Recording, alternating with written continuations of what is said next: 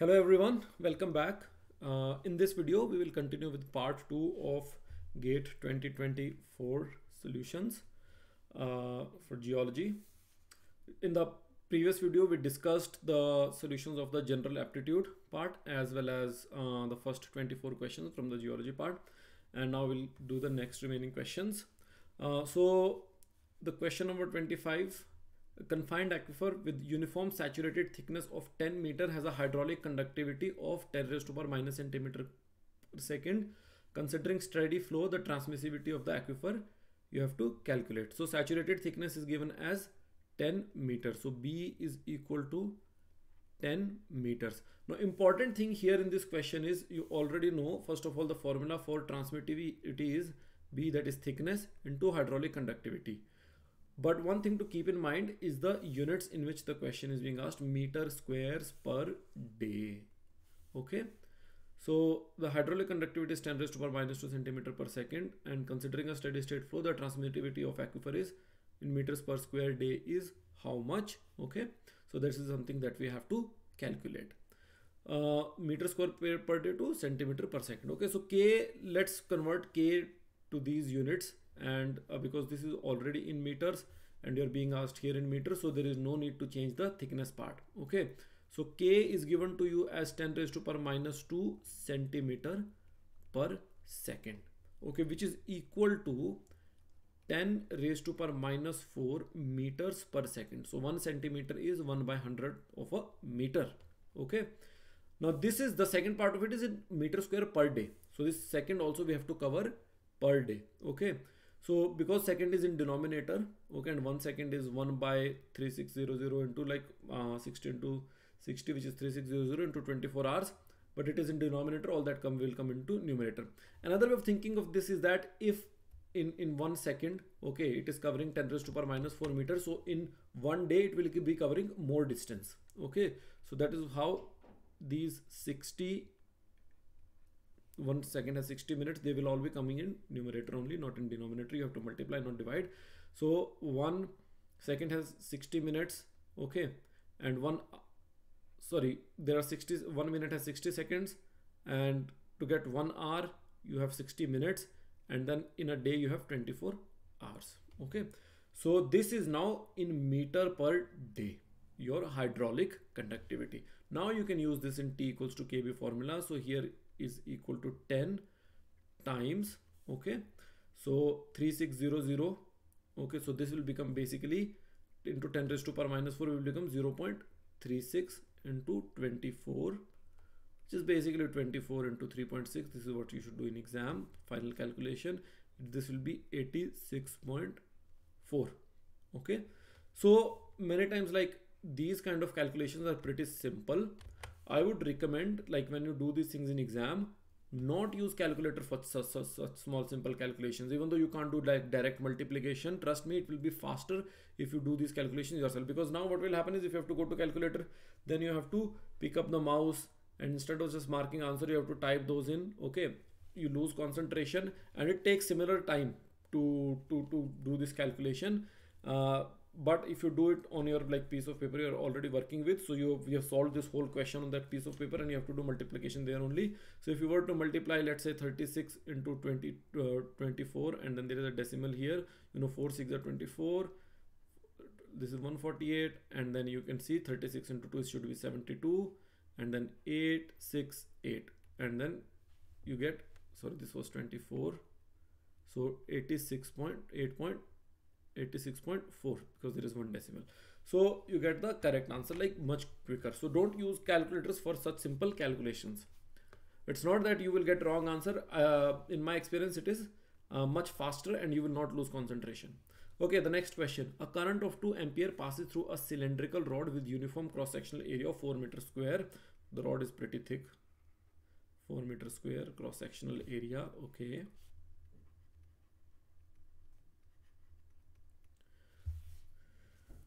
And resistivity rho equals to 100 ohm meter.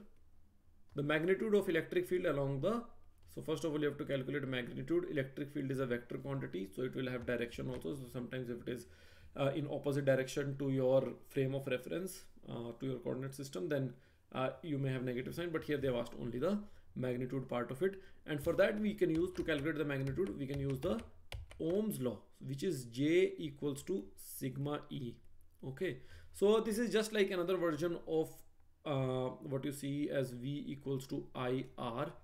Okay, where R is resistance. So this is another form of it. You can solve this question using this formula also. Okay, but if you have gone through our courses, you know, like this is a pretty standard formula for Ohm's law as well, in addition to V equals to IR. But if you're doing like V equals to IR, what you will do is V is potential. Okay, so change in potential per unit distance is your electric field.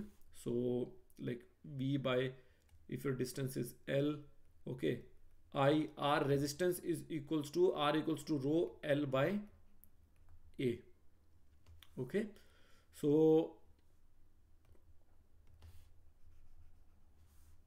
this should be potential is equal to basically change in electric field per unit distance. Okay, so change in electric field, sorry, V we have to put. Okay, so this will be E into L. Sorry, I wrote by L. It is V by L is equal to E, change in potential per unit length. Okay, so this L will get cancelled, and so E becomes equal to I by A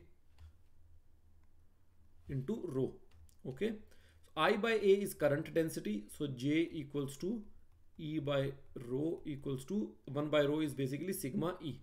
So in this equation, if you are using this directly, you could use like from here also, but here if you want to use this, so J equals to, because sigma is not given to you, sigma is conductivity, but we are given, which is reciprocal of resistivity, so we'll use this relation. Okay, J is equal to I by A, so I will write that I by A over here. Okay, now current resistivity, 2 ampere current is flowing. Okay, so I will use this formula to, everything is in SI units, and the final answer being asked is also in SI units, so there is no unit conversion needed for this particular question. So all you need to do is I put area will be pi, because it is cylindrical, so the area of cross section will be pi r square, or sorry, area is already given to you, so you don't have to do pi r square, so you can directly use 4 over there. Okay, 1 by rho is 1 by 100 into E you have to calculate. Okay, so you know, if you solve this, E will come out to be 50 volt per meter. Okay, so here, as I said, volt per meter, V by L. Okay, so volt per meter. All right, which one of the following lineations can be observed on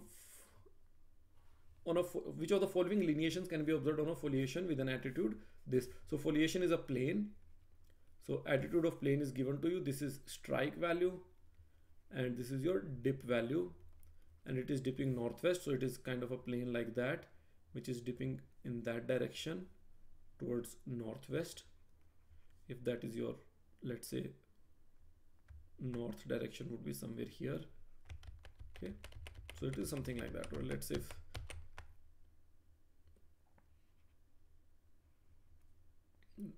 so it is dipping towards northwest direction like that. Okay, so this direction on this side, we use a black color for that, so this is 210 degrees north. Okay, so the dip should be 90 degree from this. Okay, so in that way. Okay, so the dip direction is, you can see 210 plus 90, it is 300 degree. Okay, this is the dip direction,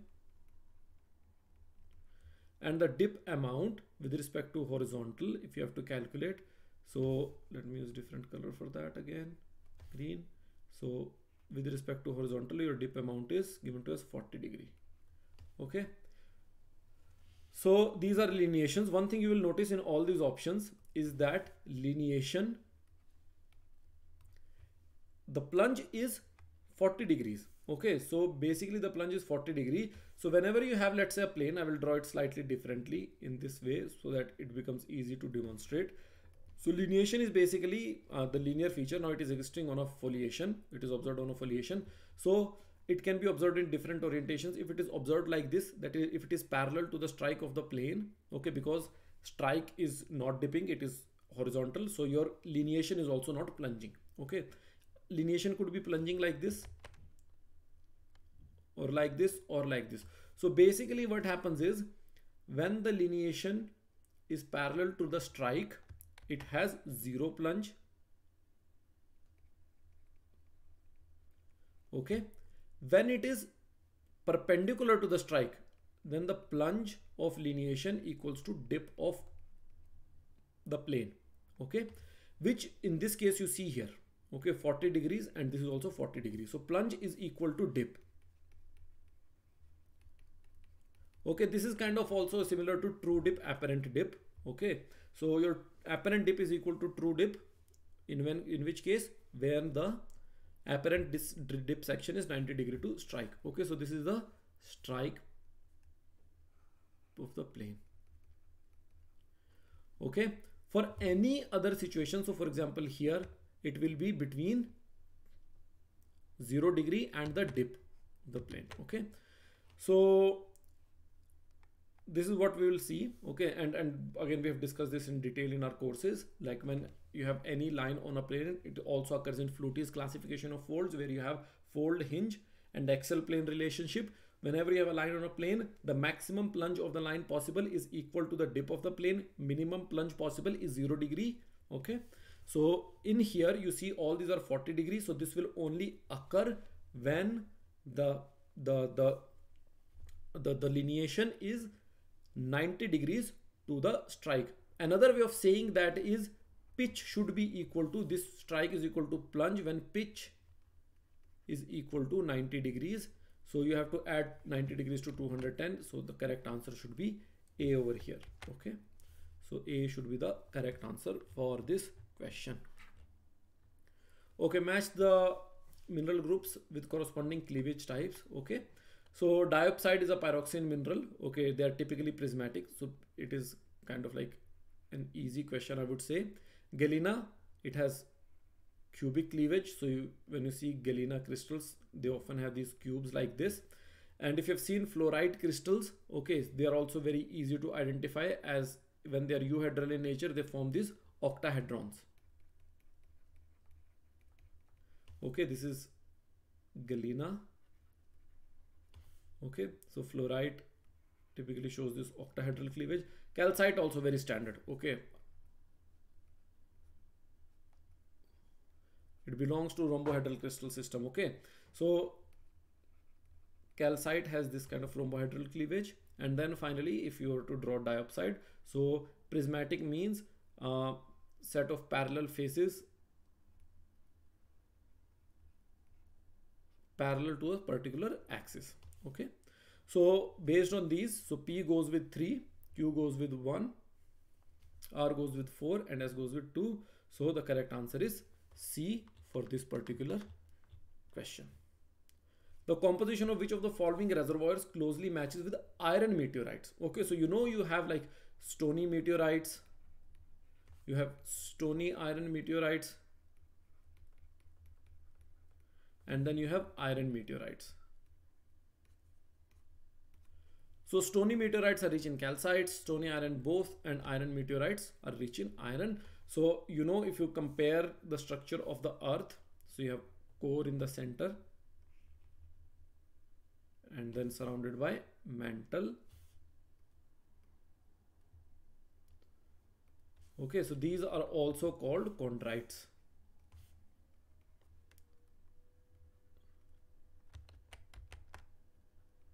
So chondrite basically is a stony iron meteorite only. This is your core, you know, which is made up of iron,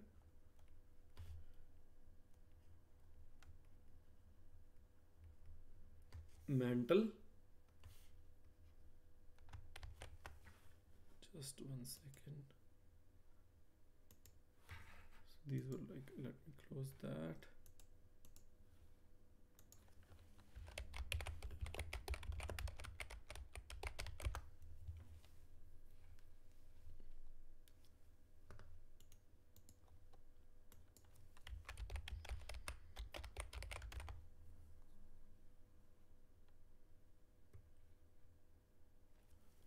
sorry, that's what I thought.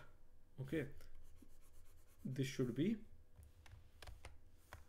chondrite that we're seeing over here.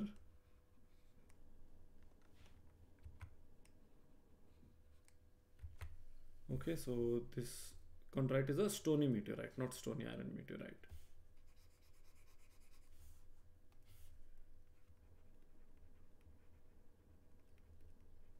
Okay, so chondrite is a stony meteorite. So these basically, you can see here the core is, let me put this here. Okay, mantle is basically silicate, and crust I will ignore for the time being, it is like very outer layer. Okay, so when you see these kind of like meteorites, so the iron meteorite, basically when you see the stony chondrite meteorite, it represents what we call the bulk silicate earth. The silicates are present in the mantle and in the crust. Okay, so it is not exactly bulk silicate earth, but if you were to see which part it will correspond to, so it will correspond to the chondrites or stony meteorites will correspond to this part. Okay, iron meteorites will correspond to this part of earth, and stony iron meteorites will correspond to the whole earth, bulk earth. Okay, so iron meteorites, they closely match earth's core. Okay, they match earth's core. Which of the microstructures in group 1 match with basically their characteristics in group 2? Sometimes you can actually solve these problems, okay, just by looking at the wording. You don't even need to know exactly what those textures mean. I hope you all know these textures. Okay, these are part of like your metamorphic petrology. But if you see this core mantle texture, so kind of like what is this like core mantle thing? Mantle is basically, core is the central part, and anything that surrounds it is the mantle.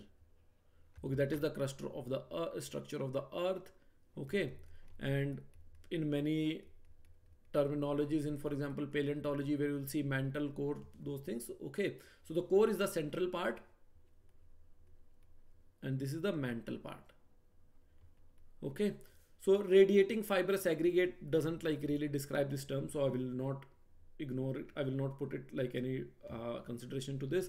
Large strained mineral grain surrounded by fine grained crystallized grain. So you can see something is surrounded. There is a large strained mineral grain. There is a large grain in the center. It is surrounded by fine grain. So kind of like matches this description of core and mantle. Inclusion trails in a porphyroblast curves into matrix foliation by developing concave outward pattern. So basically you have porphyroblast curves into matrix foliation, okay, by developing concave outward pattern. So you have like, let's say this is a porphyroblast and this is your foliation. I'm not even going to go through exact definition of these. I'm just trying to see if I can solve this problem based on your wording. Okay, there will always be 2-3 questions in exam which you can solve like that. And it is a very, very important skill to have. That is why I'm not giving exact definition of these textures. That is something like kind of a homework for you. You should go and find those for yourself. Okay, so large strained mineral grains surrounded by, find this we have already, inclusion trails in a porphyroblast curves into matrix foliation by developing. So this is a porphyroblast. It has its own inclusions. So kind of like concave outward. So it will be kind of like merge into this outward foliation, something like that. Okay. Or it could be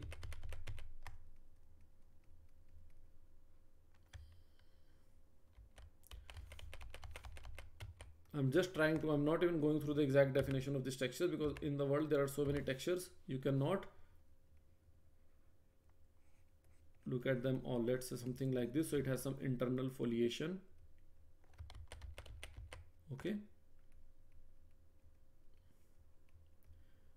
And it becomes kind of like parallel to this outward foliation like this.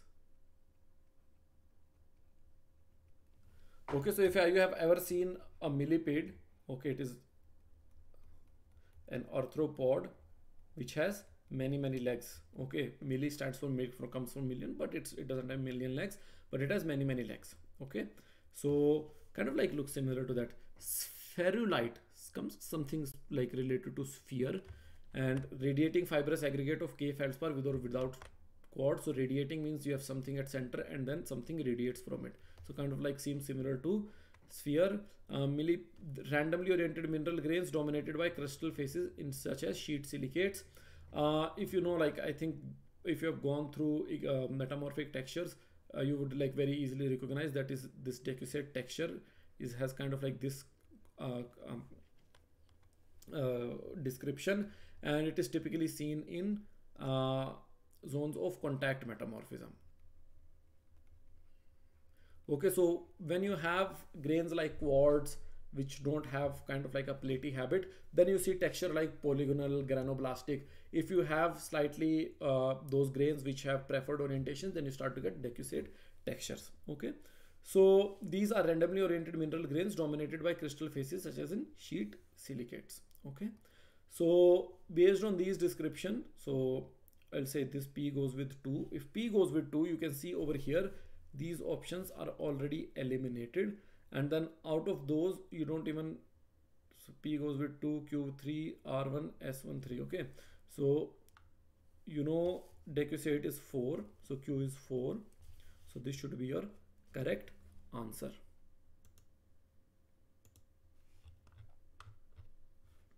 Okay, you can match the other ones yourself. Which among the following is the least abundant sedimentary rock in the stratigraphic record? You see, basically in the stratigraphic record, most of these, for example, shale would be most abundant, and then sandstone and limestone are also pretty abundant, roughly similar to one another. Least abundant is conglomerate. Conglomerate will be found in like regions where there is very, very high energy. Such depositional environments are not I would say very common. Okay, so the correct answer here will be conglomerate. Which of the following sequences of index minerals correctly represent order of increasing metamorphic grade during regional metamorphism sheet siliceous dolomitic limestone? This is like pretty simple question. If you have gone through metamorphism of calcareous rocks, this is like image directly from our notes. Okay, based of like taken from winter. And you can see here the correct sequence here is as you go towards the basically intrusion, you will see, so this is the intrusion, talc zone, tremolite zone and diopside zone. So the correct answer here is C.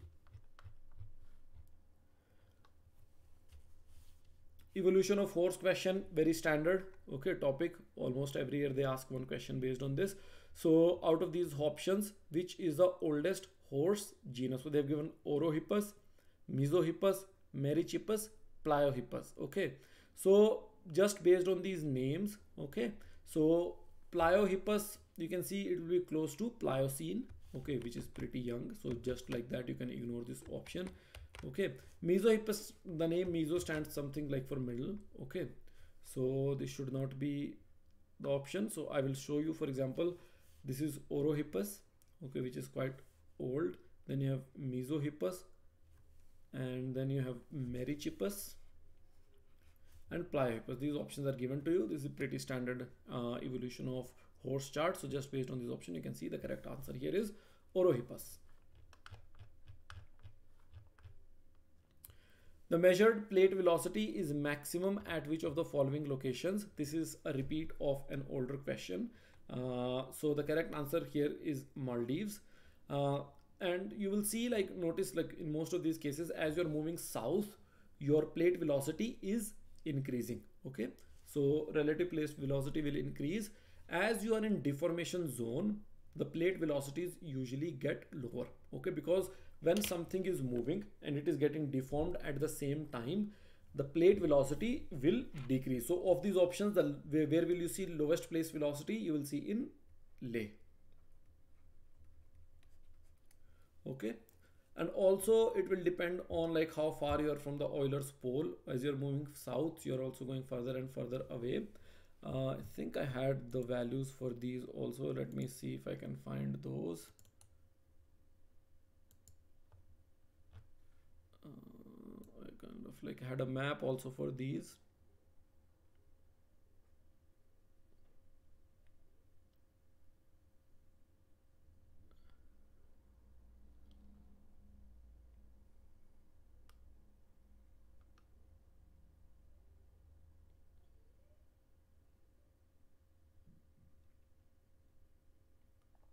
Yes. Okay, so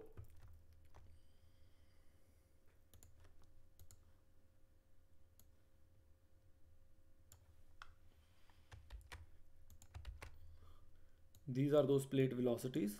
Okay, so you can see this plate is moving that way. Okay, so the Euler's pole has to be somewhere over there. Okay, in this direction, and the whole plate is moving that way. So the Euler's pole will be in that direction, and these velocities that are there, okay, I can give you the values in different locations. Okay, so there will be a northward component of velocity, you see, and then there will be an eastward component of velocity vectors, north and east, and I will give you the values of both these. Okay, so you have the north component and the east component of velocity. So combined these two, just like your vector calculus you can do, the resultant is the final velocity that you'll get. Okay, so this is 34.97. all of these are in centimeter per year, sorry, millimeter per year. 34.97, this is 42.74. So it is slightly, it has more eastward component. You can see here, as you go over here, you'll start to get more eastward component. All right, now in this, sorry, this was not correct values. This is for Bangalore. Leh should be much less than this. Okay, so Leh, you will see north is 21.74 and east is 24.94. Delhi is 35.32 and 34.03. So Delhi is roughly, basically should be 45 degrees, because the north component and east component are roughly similar. So it should be almost 45 degrees. Okay. Bangalore is the value that I told you is 34.97 to 42.74. So it gets more eastward. And Maldives is again 35.81 to 46.15. If you were to calculate the final velocity, you can take basically, let me give you Vn and Ve. So you can take square root of Vn square plus Ve square to get the final velocity. But you can just, like, looking at these values, you can see the highest value is for Maldives. And as you get more and more away from deformation, as you're like in the deformation belt, usually you'll see the lowest values. Which of the following textures is called chalcopyrite disease? I think this image is not copied in right place. Let me delete this. Okay, so basically it is chalcopyrite blebs in sphalerite. So it is kind of like a factual question that you must know. But let me see if I can give you an image of this texture. Okay.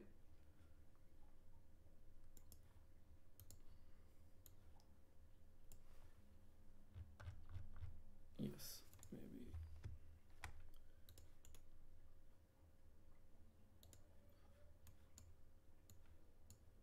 Okay, so this is the description, and let me show you image.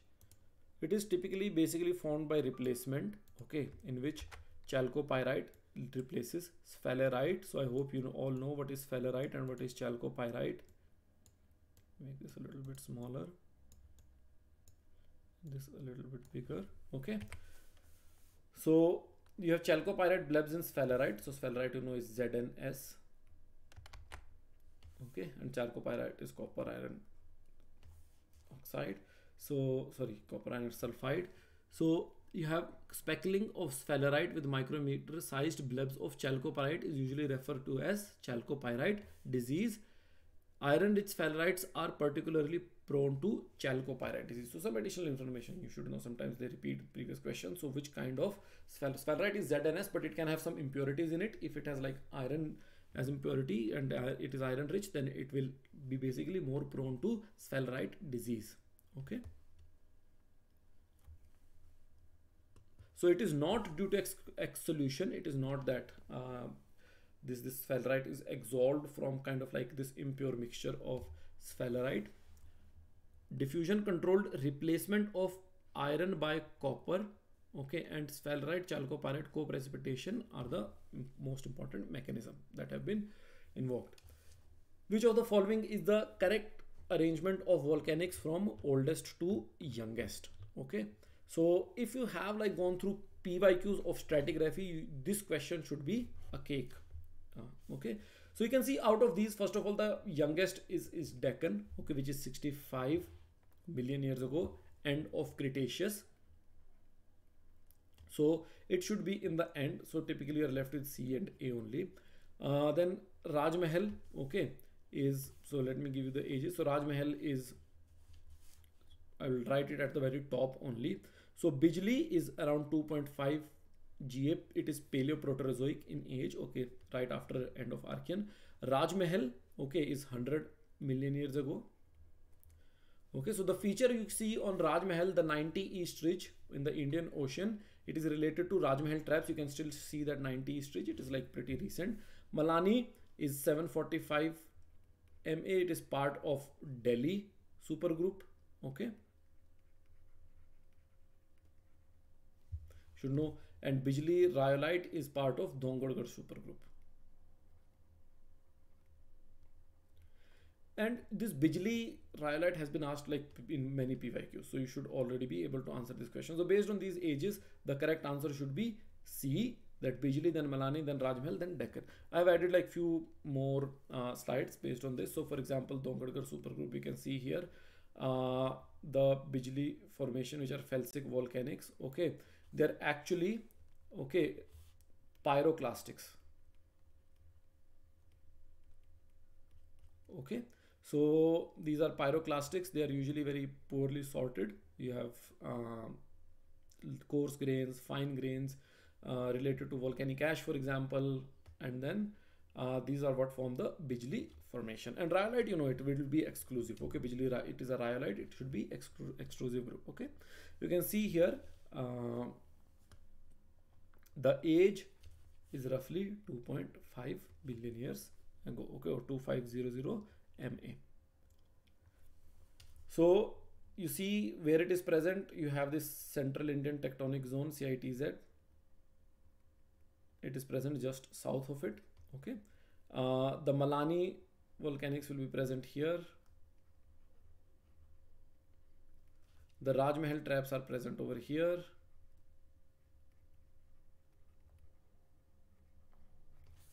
And your Deccan is this area.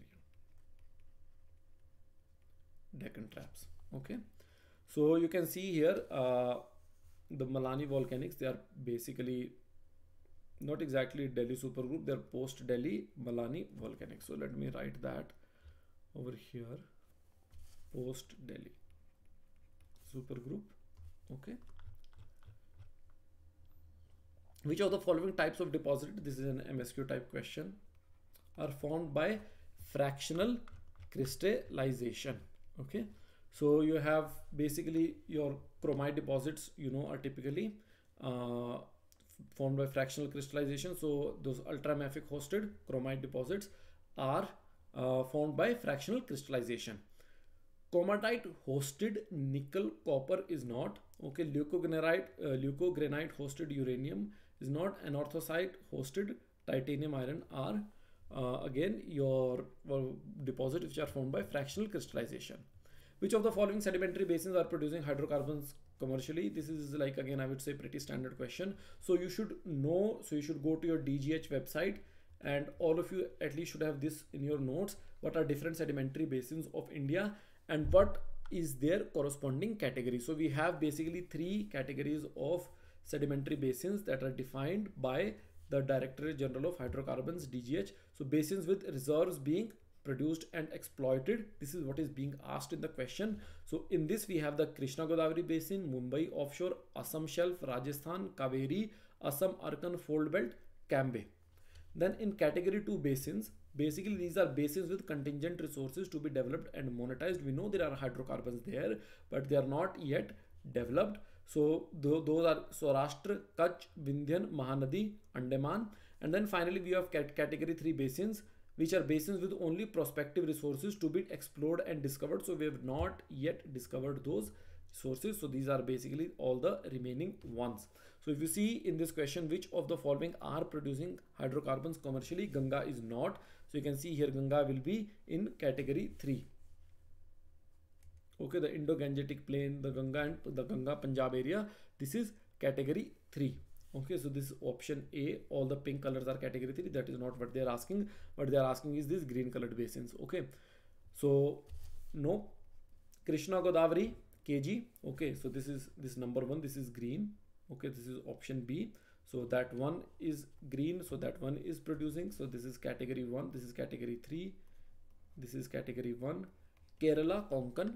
Okay, so it is this 13 number over here. This is option number C, again pink, category 3, so not a correct option. And Kaveri Basin. Okay, again this is number 5, this is option D, so that is also a producing basin from category 1. So the correct options will be B and C.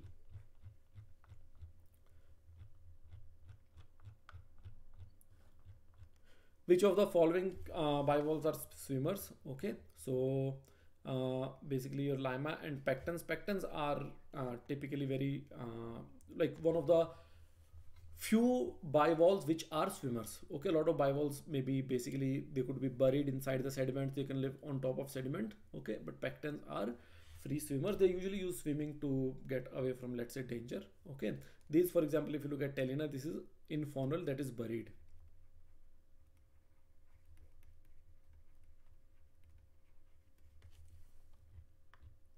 Which of the following structures are again MSQ type with duplexes in fold thrust belt? So what is a duplex? So duplex is a structure where you have thrust. Let's say there is a thrust here, and then there is a thrust which branches off from here and goes up, and then there is another thrust which branches off above there, and then you have to have a roof thrust also. So basically you have a floor thrust, you have a roof thrust. Okay, so you have a roof thrust and a floor thrust, and if you have these two thrusted, then you will also have a horse. So horse is basically this block which is on all sides surrounded by faults. Okay, you will not see horses in case of imbricate fan. So what will be imbricate fan? So imbricate fan will be thrusts like this. So there is no roof thrust in this case. So it is kind of like, it can sometimes fan out like this. Okay, so this is an imbricate fan. It is not a duplex. So it will not be correct answer for imbricate fan. So that will not be the correct option, sorry. Okay, let me give you an image also of this. So typically a horse will look like this.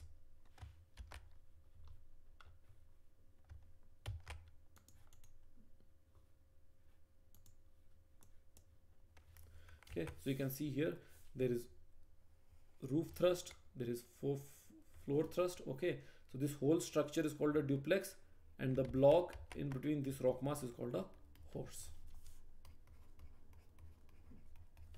This is a duplex structure. Which of the following are correct? Again MSQ type. Okay, karst topography is formed in limestone. Simple, yes. Fjords are formed by aeolian activities. No, they are glacial. Oxbow lakes are formed in fluvial environment. Correct. Ventifacts are formed by glaciers. That is also wrong. They are of aeolian in nature. Okay, they are formed by wind activity.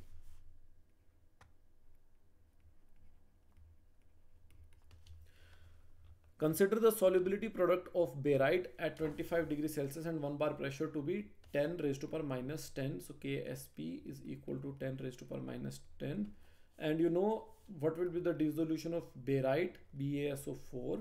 Okay, so if we write the equilibrium equation, it will be barium 2 positive plus SO4 2 minus. Okay, so if this is a solid, you can take its concentration as 1, and if X amount of its dissolved, so it can become 1 minus X, but for solids we always take it as 1 only, irrespective of their concentration. Okay, so, and doesn't have to be necessarily XX over here. That is like when you put and it is dissociating. Okay, if any given situation is given to you, you can add, for example, more barium from outside, which can change these values. Okay, so let's say what is being given to you is we'll say this activity of barium 2 plus and activity of SO4 2 minus. So you know your KSP is equal to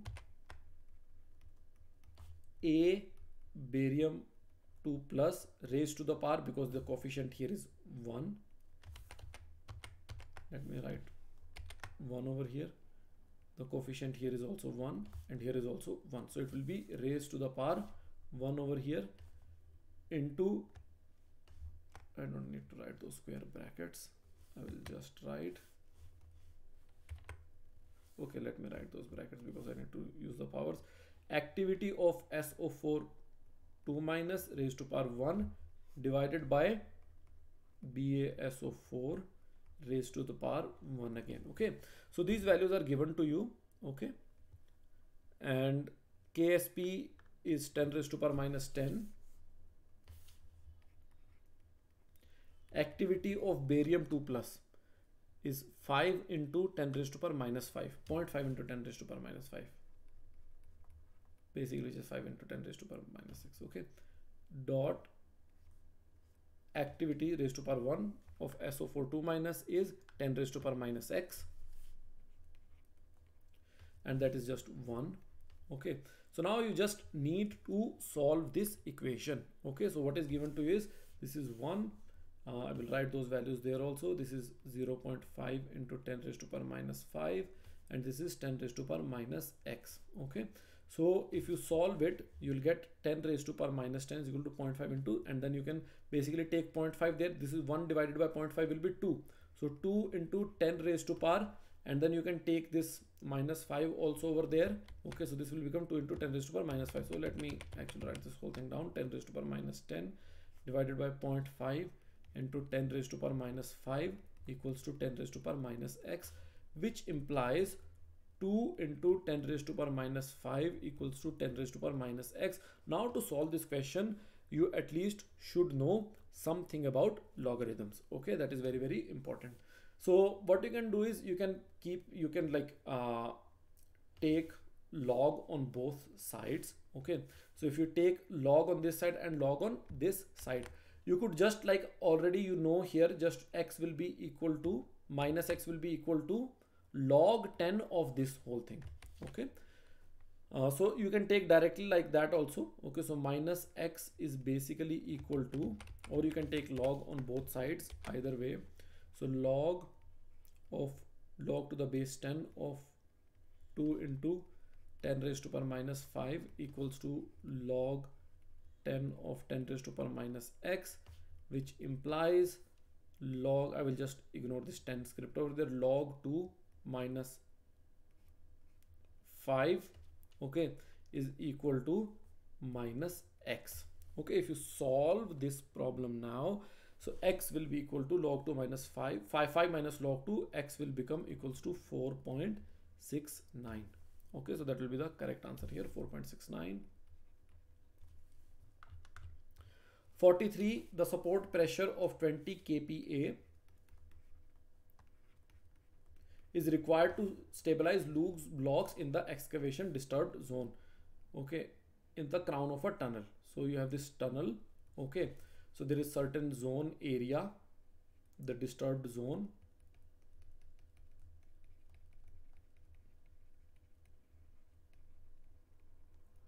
So support pressure, total pressure required for this is 20 kPa. So you need a support of 20 kPa.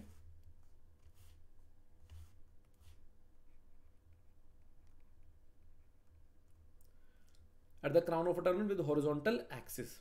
Okay. So the axis horizontal means tunnel is horizontal like this. The excavation disturbed zone is to be stabilized by inserting rock bolts. So you have to insert bolts.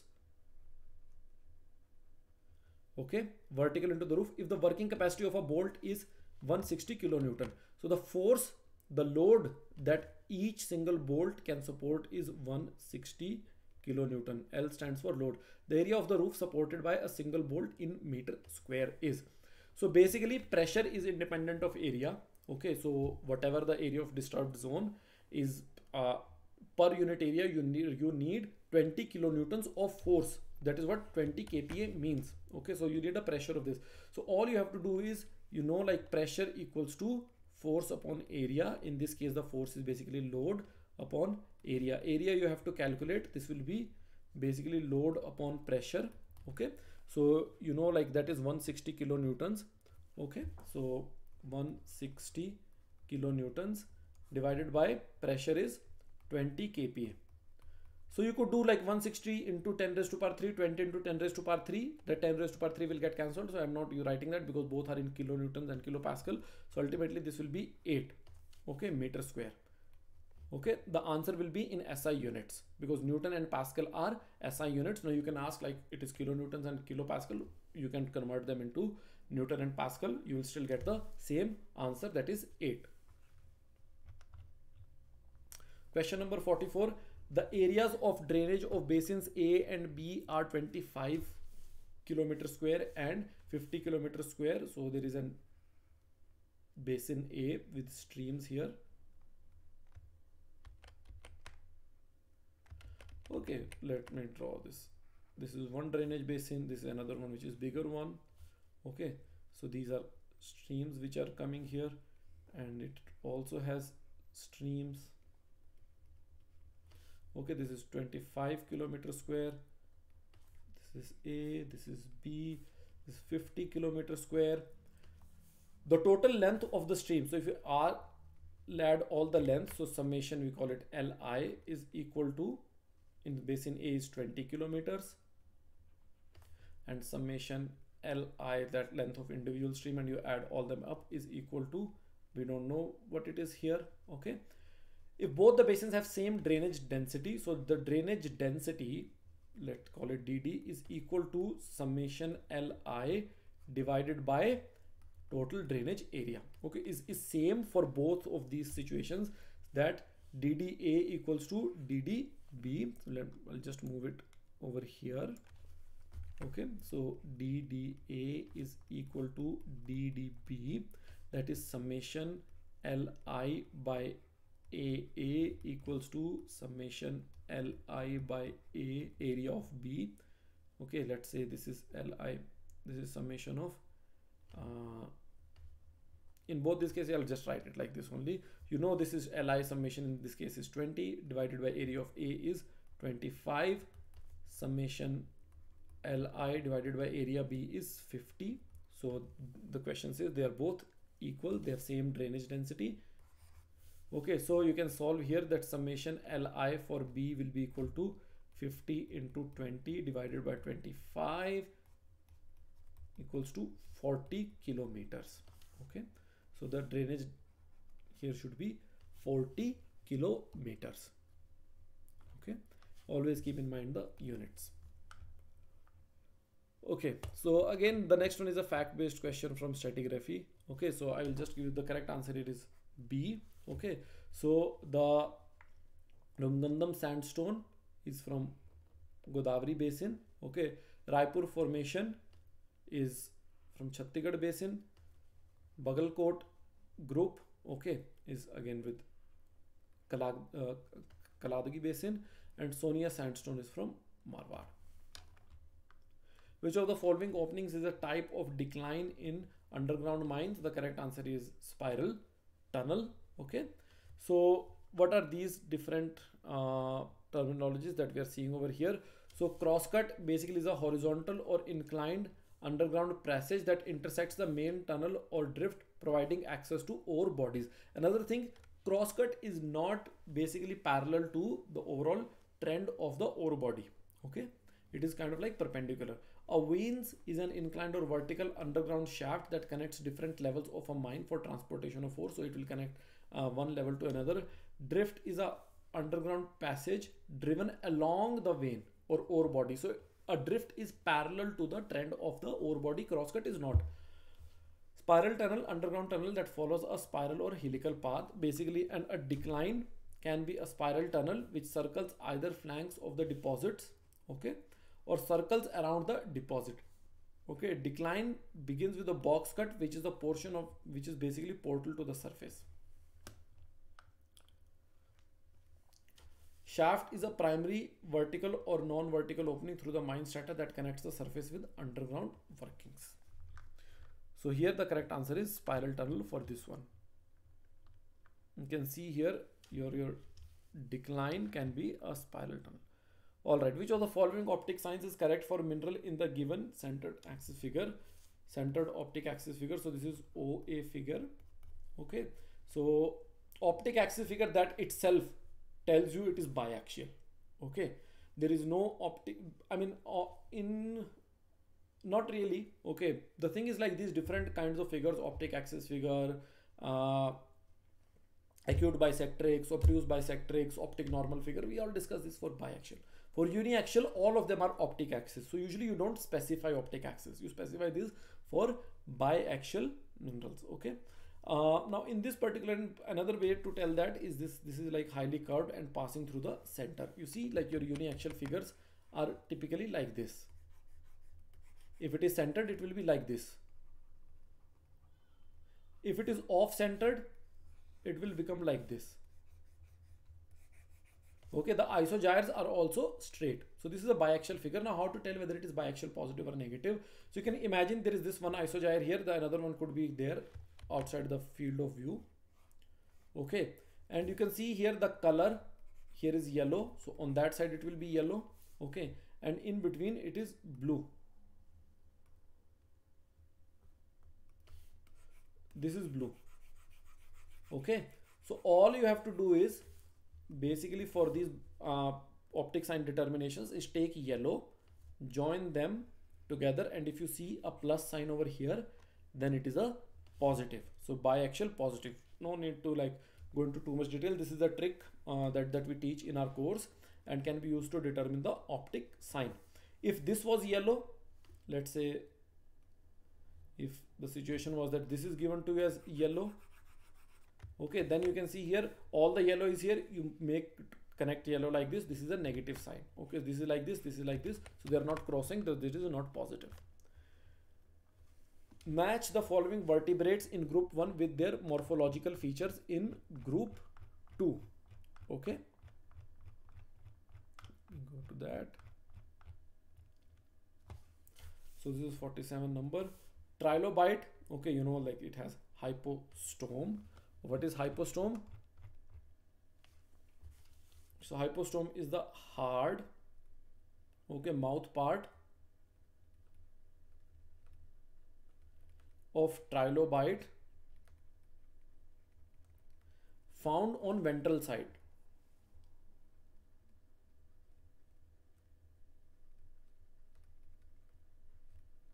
So what do you mean by ventral? Means which is facing the substrate, the ground, basically the bottom part. Okay, periproct is basically the part which surrounds the anus in what? In echinoids.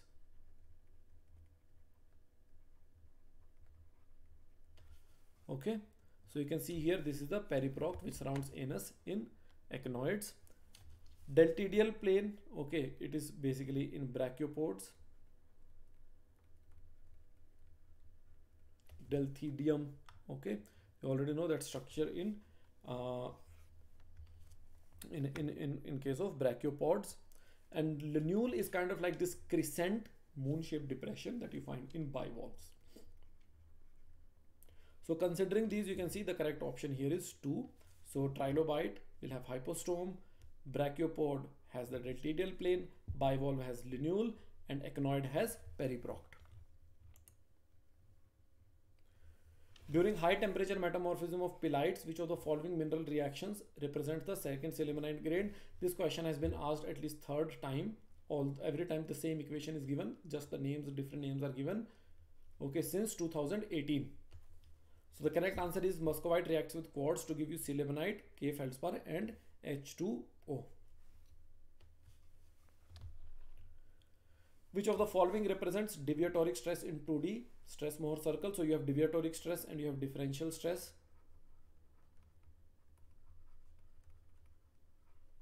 So your differential is maximum principal stress minus minimum principal stress.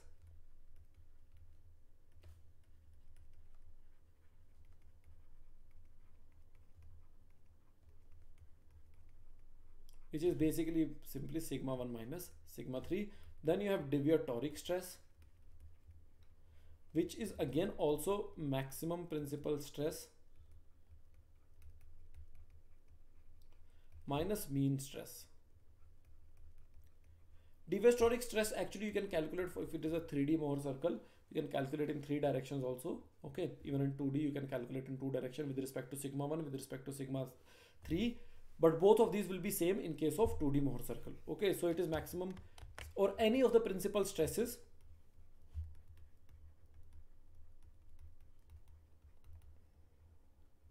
minus mean stress.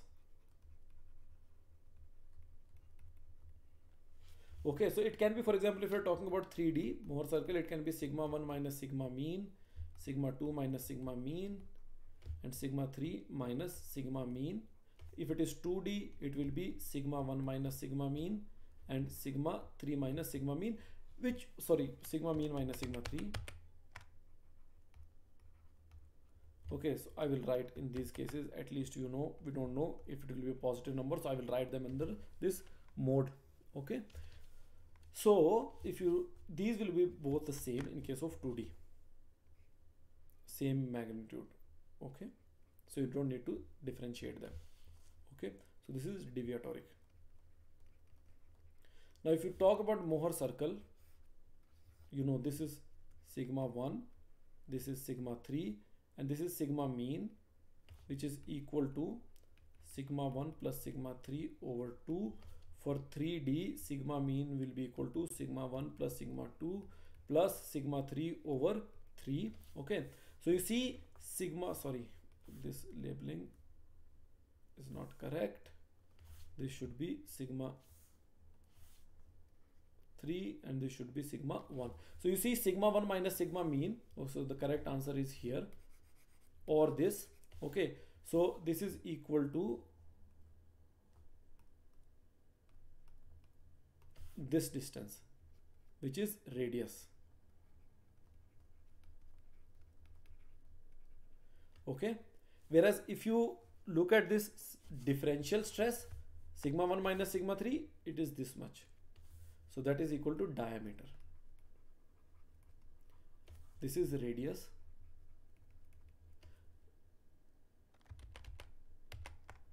And in the question they are asking you about deviatoric, so the correct answer here is radius. The center is mean stress. Sometimes you can also hold confining. I don't know if there is any pole here, and diameter is basically your differential.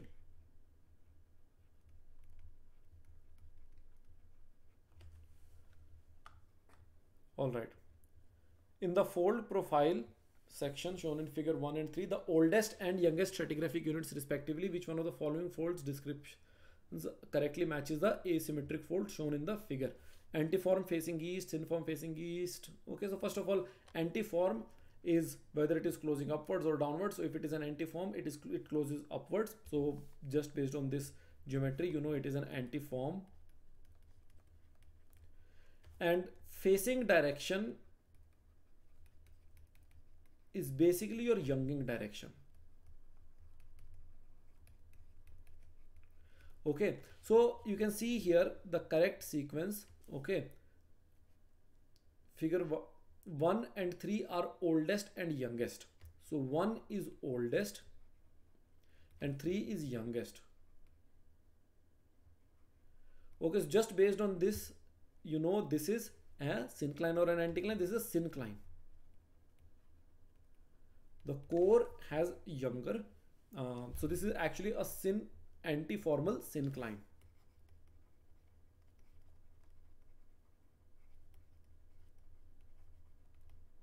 But they have not asked you whether it is antiformal syncline. In option it is facing direction, so younging direction. So it's actually younging downwards. Okay, that is what a syncline is. But that if you look at, like, because this is asymmetric, so whether it is younging like that way, that is westward, or that way, eastwards, so it is younging westwards. If it was an anticline, if one was youngest, then the facing direction would have been that way, like that, eastwards. So here it is facing west. Okay, so what will be the correct option if it is facing west? It will be, it is an antiform which is facing west. All right. If X represents initial composition of melt, which of the following trends indicated by arrows in the schematic diagram corresponds to evolution of residual melt corresponding to composition, okay, during crystallization of diopside? So when a particular mineral is crystallizing, the components of that mineral will be taken away from the residual melt. So the residual melt will get depleted in those components. Relatively, it will get enriched in another component. Okay, because if you say like what is the percentage, total percentage, it has to add up to 100. Okay, so here X represents initial, so this is your initial composition, and you know diopside formula is MgCaSi2O6. Okay, so what is happening in this particular case is Mg is crystallizing. Okay, it has calcium in it also. It is a clinopyroxene. Okay, so magnesium is getting crystallized. So what will happen to magnesium concentration? It will decrease. It is also taking away calcium with it. So this is calcium to Al2O3 ratio. There is no Al2O3 being taken. So Al2O3 will stay in the system. Calcium is being taken out. So in the residual melt, the ratio of CO to Al2O3 will decrease. And because MgO is also being taken out, so this is also going to decrease. Here ratio is not given, absolute amount is given, so MgO will decrease in absolute amount as well. Okay, CO also will decrease in absolute amount, but it will also decrease relative to Al2O3. So because both are decreasing, the correct answer should be this path number 3. So it will go with C. One thing to keep in mind is many times in these questions, it could be given that 2, 3, 4, 1. Okay, then you'll have to choose option B. So sometimes students can commit a mistake that they found 3 over here, they will mark option C. Kind of like your brain works that way. Okay, it will automatically correlate. It is always important to see what the options are there. Don't mark this question just by looking at this diagram, because you don't know whether 3 corresponds to option number C or not. Match the following copper deposits in group 1 with their host rock in group 2. So it is kind of like a factual question. So the correct answer for this, in K3 you have garnetiferous chloride schist. Okay, in Mosabani you have chloride biotite schist and soda granite. Malanjkhand copper deposit, you know it's in a granite, so it is tonalite, granodiorite, granite. Just I think this is the easiest of all the options to match. And if you can match R with 4, at least you can eliminate these 2 options. You are left with 50-50 choice. And Kalyadi is a meta chert. So the correct answer over here is C. Which of the following events represents termination of a Wilson cycle in plate tectonics? So Wilson cycle is initiated by continental rift, opening of the continental basin, and then an ocean is created in between, and finally the final phase is closing of that ocean basin with continental collision. So the correct answer is here is C. So you can see here this Wilson cycle starts in the embryonic stage with formation of continental rift, and if it continues, the rift is created, and finally it ends with the terminal suturing stage, in which you have convergence, uplift, and continental collision. Fraction of incident electromagnetic radiation energy reflected from a material is known as. So if you have gone through our climate lecture, okay, when you calculate the let's say what would have been Earth's temperature if there was no greenhouse effect, we did that exercise. So where we took an albedo value of, to calculate what the temperature of Earth will be in absence of greenhouse effect.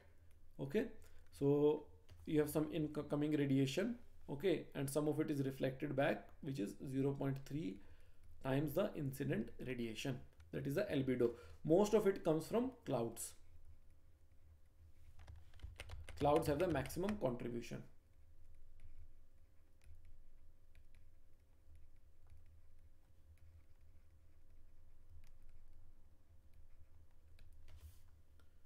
Oh, sorry. I think I remember the different question. I'll cut this.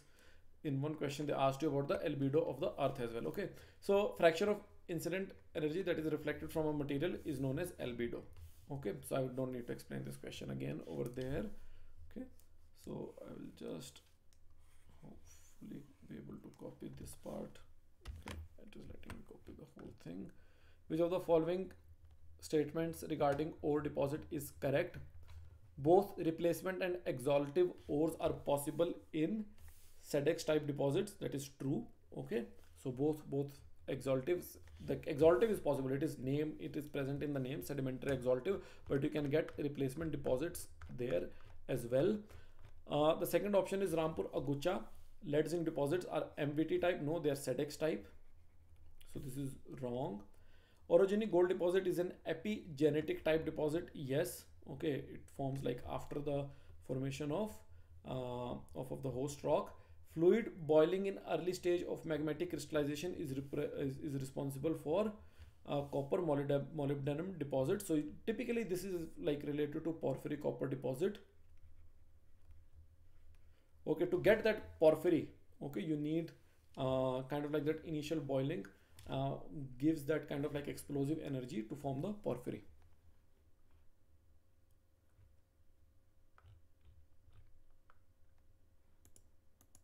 Now this particular one should come where basically I will cut and paste both these. This will come, there was a question on source maturation determination. Let me copy this. I'll have to probably paste them over there.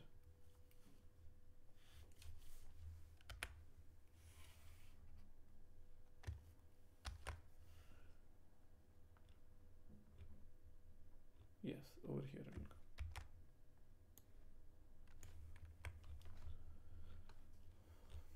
Which of the following sedimentary structures are found in intertidal deposit? Okay, so when you are talking about tides, okay, so what happens is in tides, so you have high tide when the water rises. Every 6 hours you'll see the tide will change, and then you have low tide when the water will fall down. Okay, so above this you have supratidal, in between you have intertidal, and then you have subtidal. So subtidal is always underwater. Intertidal is for part of the sequence. It is more like for some time. During high tide it is submerged, during low tide it is exposed. Okay, so this one is always underwater. Okay, supratidal is always above water. Okay, so now if you look at this ladder back ripple, okay, so this is found in intertidal environment. These are kind of like, for example, climbing ripples. Rain print whenever you have some exposure. Okay, so you will see rain prints. So these will be found in supra as well as intertidal zone. So this is correct. This is correct. Double mud drape. Now mud drape is basically what happens is, let's say in these tidal environments, so you have fluctuating energy.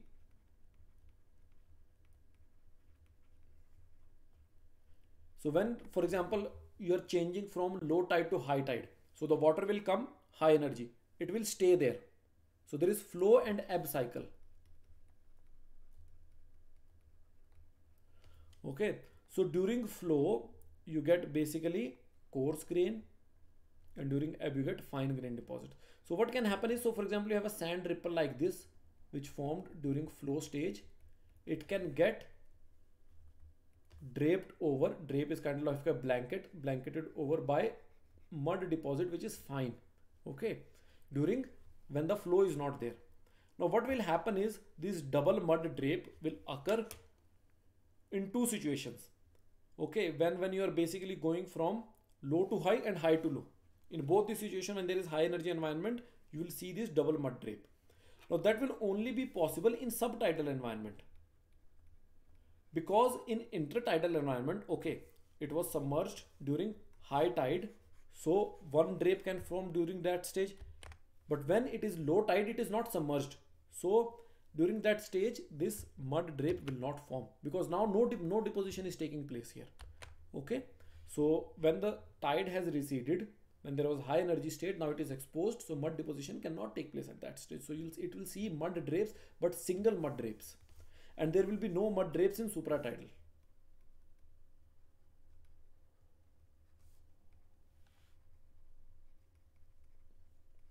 And mud crack, okay, rain print unit exposure, so that will form. So this and this are correct options.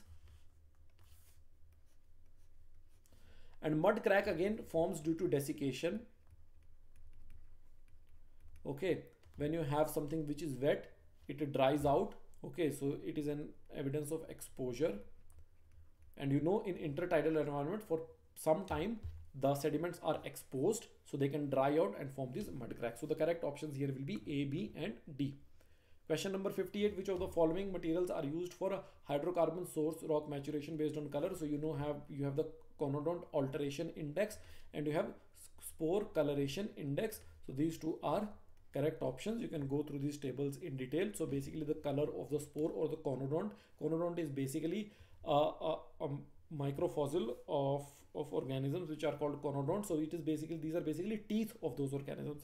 Usually from conodonts we only have teeth which are preserved. We don't have the whole specimen which is preserved. Okay, you can look at these tables to find out what is the maturation range of the organic matter in rocks based on the colors of conodonts or spores. Which of the following schist belts occur to the east of Closepet granite in southern India? So options are Shimoga, Kolar, Bababudan, Hutti. So you can see here Shimoga is here, it is to the west. Bababudan is also west. Okay, Kolar is east and Hutti is also east. So to the east you have Kolar and Hutti. The diagram given below shows phase relation between components PQ at 1 bar pressure. Okay, pressure is fixed 1 bar. If X represents initial composition, which of the following statements are correct during equilibrium crystallization? Okay, so is are correct. So MSQ type. Initial liquid composition is 60% weight of P and 40% weight of Q. So this is the initial composition X here. So it says 60 here. Okay, you see it is closer to Q and it is further away from P. So you know from lever principle that P by Q, okay, is equal to, so this is P, it is this distance is, okay, the whole thing is 100. So the composition of P percentage over here is, I will not say ratio here, P is basically, you have to, from lever principle you have to take this distance, okay, which is 40 by 100 into 100 of the total distance equal to 40%. So if P is 40%, Q is 60%. Okay, and also you know, like it is far away from P and it is closer to Q, the initial composition, so Q should be more. So the first option is not correct. Q should be 60%, P should be 40%. The composition of the solid in equilibrium with liquid at Y. So this is the liquid at Y. So this is the solid in equilibrium we are talking about for option number B. Is 10% weight of P and 90% Q. So it is closer to Q. You can see here and it says 90. So whatever you see here, 20 is Q, 40 Q, this was 60 Q. That was, this option was wrong. 40 Q was given here. 80 Q, 90 Q. So this option is right. You can use lever principle for that. The bulk composition of the final solid product will be, because it is equilibrium crystallization. So the bulk solid, final solid, after you've crystallized everything, so crystallization ends here. So this is the bulk solid for option number C we are talking about. So it is here. So it is 60% Q, 40% P. 40% P. So this is correct. The proportion of two phases MSS and NSS is 1:2 at 750 degrees Celsius. So this is MSS and then NSS. So this bulk solid, it keeps cooling. Here it hits solvus. So it will absorb into two different solids as it cools more and more. Okay, at any given stage. So for example, at this stage, the composition of the solids is this and this. At this stage, the composition is MSS and NSS, and you can see here MSS by NSS composition, the ratios from lever principle, it is equal to, let me call this distance as A, let me call this distance as B, it is equal to A by B. Okay, so A is equal to 60 minus 80, okay, is equal to 20, and B is 60 minus 20, which is 40. So MSS is to NSS is equal to 20 by 40 is equal to 1 by 2. 1 is to 2 at 750 degrees Celsius. So D is also correct. Which of the following are correct for M plane on any fault plane? So M plane is basically your movement plane. Okay, so this is from Fossen book. You can find. Okay, so what is the movement plane on a fault block? Okay, let me show you that image.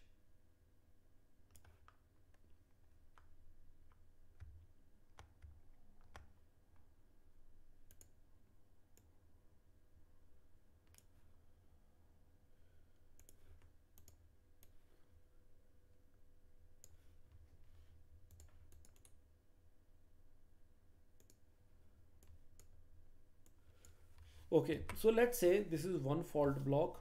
This is the foot wall, this is the hanging wall. So in this case, it is not simply a dip slip fault like this. So it is an oblique slip fault. Let's say this block has slipped in that direction. How do you know that? Like you can look at these slicken lines or slicken sides here, which are kind of like not present like this.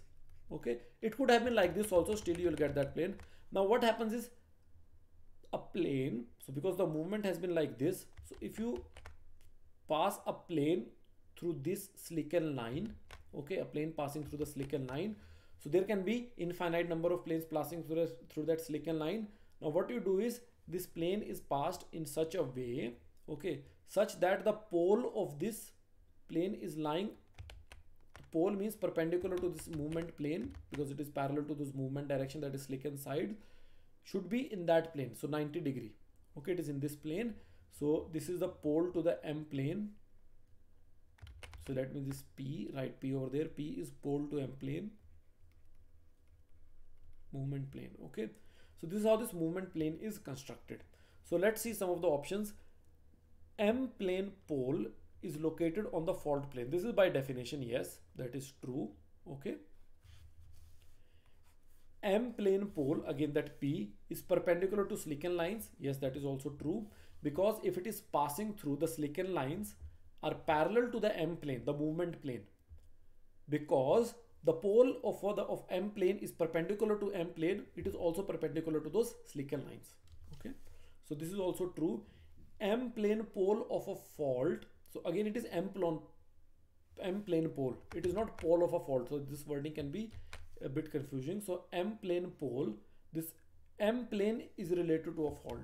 Okay, M plane pole of a fault is parallel to slicken line. No, it is, you can see this P is not parallel to slicken line, so this is not correct.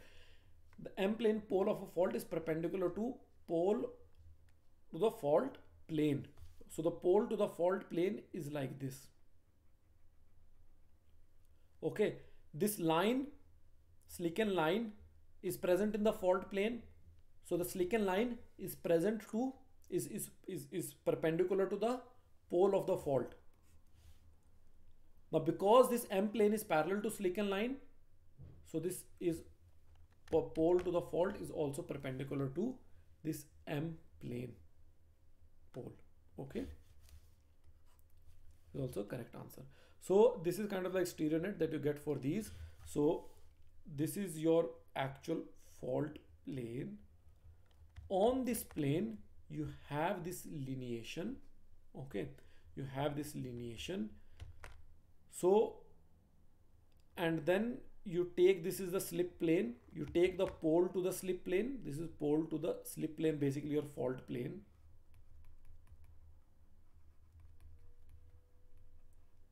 Okay, so this is lineation. So a plane which is passing through lineation and pole to the slip plane, this is your M plane. Okay, and this stereo net can also help you answer all these options here.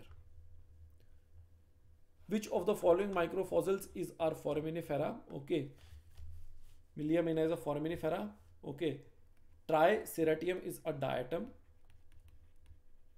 Okay, Cibicides is a foraminifera. Okay, and Guembel-Tria is also a foraminifera.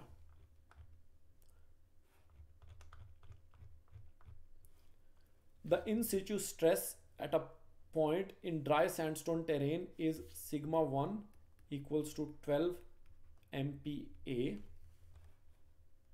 Okay, it is 12 megapascal. Sigma 3 is equal to 4 megapascal. The failure criterion is given to you, sigma 1 equals to 3.48 MPa plus 3 sigma 3. It is given in terms of sigma 1 prime and sigma 3 prime, which are effective maximum and minimum stress. It is not given to you in terms of sigma n and sigma s, which we typically use. Assuming failure occurs at peak stress, the minimum possible value of PW, that is pore water pressure,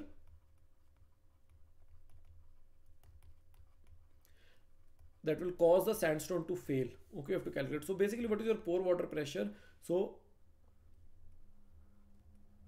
let's say inside these pores you have presence of water.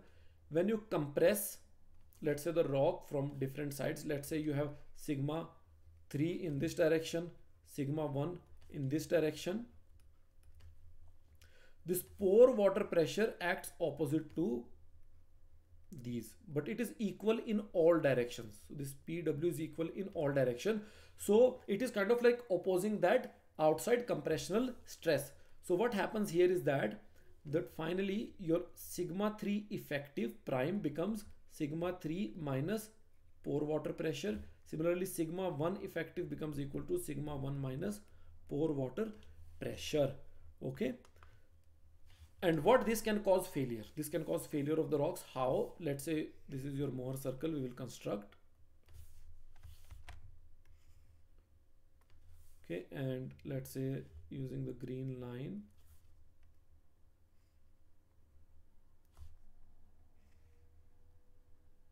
this is your fracture envelope, and if your Mohr circle is somewhere over here with sigma 1 and sigma 3, okay, what it can do is, because if you, this PW decreases sigma 3, decreases sigma 1, so what it can do to your Mohr circle is it can move it westward like this. Okay, so or like towards the origin, and which can cause failure. Okay, so let me move these lines a little bit and this one a little bit, not too much, this one maybe a bit more. Okay, so if it moves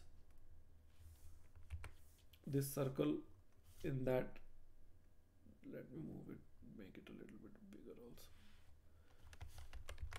So if it moves here, it can intersect basically this fracture envelope, which is given to you by this equation given in the question, sigma 1 prime equals to 3.48 plus 3 sigma 3 prime. Okay, these values are given to you as 4 and 12.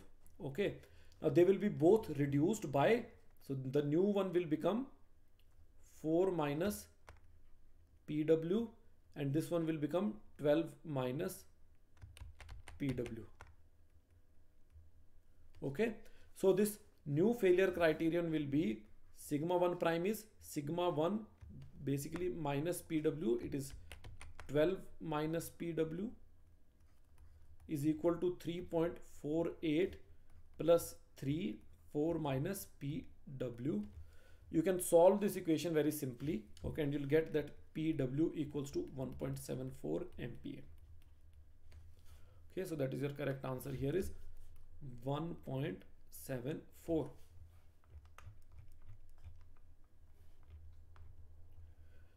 The RBSR isochrone, okay, formed by a suite of gabbro samples has a slope of 0.265, the calculated age of the gabbro in million years. Okay, so from the isochrone technique, you know the slope is equal to e raised to power lambda t minus 1.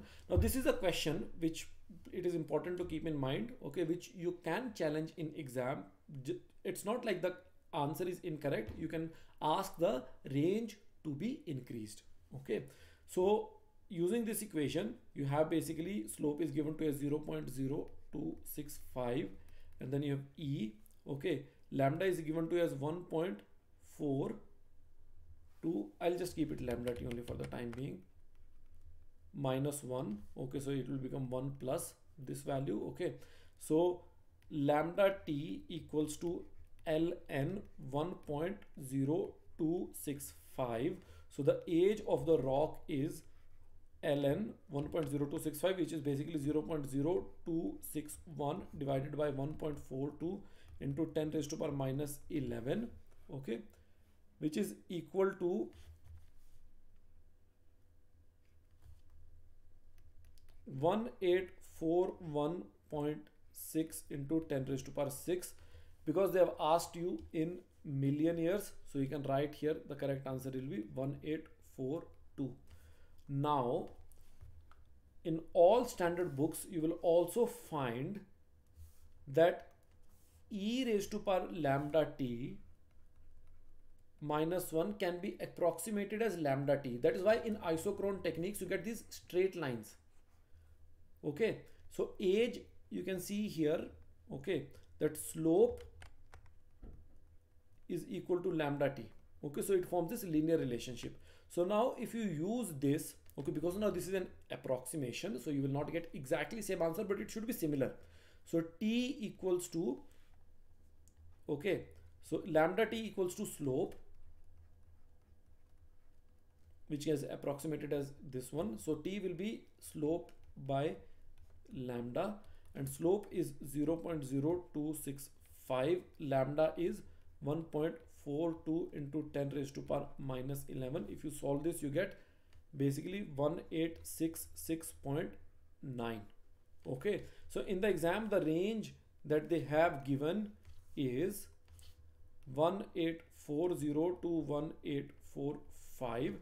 So you can ask for this to be increased to 1870, for example, 1840 to 1870. Okay. All right, the final question of the exam: a soil mass comprises two horizontal layers of equal thickness and equal width. Okay, so you have these two layers where K1 and K2 of different hydraulic conductivities are given as 5 into 10 raised to power minus 3 and 3 into 10 raised to power minus 3. Okay, so 5 into 10 raised to power minus 2 centimeter per second. Final answer is being asked in centimeter per second, so no need for unit conversion. 3 into 10 raised to power minus 2 centimeter per second. The thicknesses, I will say saturated thicknesses B1, B2 are given. So in those cases, because these are in parallel, not in series, so your average hydraulic conductivity is K1 B1 plus K2 B2 divided by B1 plus B2. Now both, what is given to you is B1 equals to B2. So if you do this, your K becomes simply equals to K1 plus K2 by 2. So you can put, for example, instead of B1 and B2, you can put B in numerator and B in denominator.